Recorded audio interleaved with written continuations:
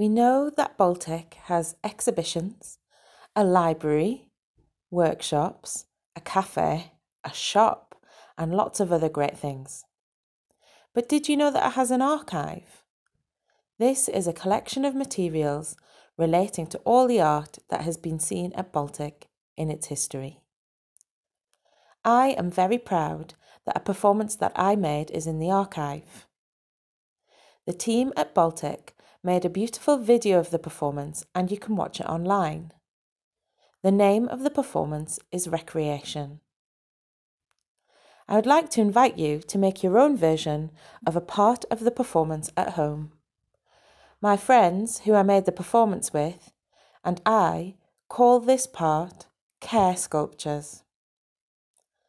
In care sculptures, the 5 performers make different shapes with their bodies and hold them still, like they're being sculptures. They form different constellations with their bodies and with the set, which is made up of objects designed by the artist Ima Tumulty. The shapes that they make are very careful. They have a geometric feel about them, even though bodies cannot be totally geometrical. Sometimes parts of their bodies are hidden by the set. The first thing to do is try out some shapes like this in your house. You could hide behind a sofa with just your legs showing, or make a shape against the wall. You could use a cushion or a pillow to help you change the shape. Try lots and choose 5. Put them in an order that you like. You need to be able to hold them, so don't make them too hard. The other part of the care sculptures section of Recreation is a story.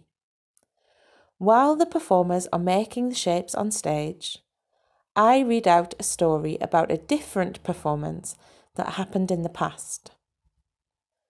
Because I am describing a performance, sometimes there are interesting connections between what you can see and what you can hear. Find a dance that you like on YouTube or elsewhere on the internet.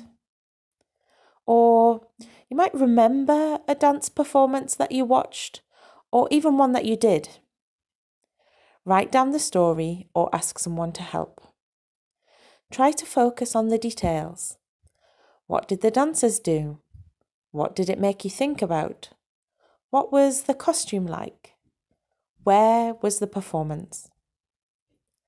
So now you have your care sculpture shapes and you have your story. We need to put them together. Here's where you have some options.